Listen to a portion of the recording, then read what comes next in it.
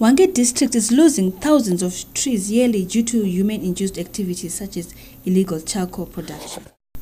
The illegal charcoal producers target mopane trees for charcoal because of its strength and duration when burning. Environmentalists says deforestation is contributing massively to climate change, an effect which has a negative impact on the livelihoods of Hwange community and wildlife. Taku Mutefa, an environmentalist who has been campaigning against the cutting down of mopane trees, also says the cutting down of mopane trees compromises the movement of elephant in the elephant corridors in Hwange district. Welcome to Matibeli North. Welcome to Zimbabwe. Welcome to Lanyula Cultural Village. Let's just talk about what we are seeing in front of me here. I've been talking about mopane forest.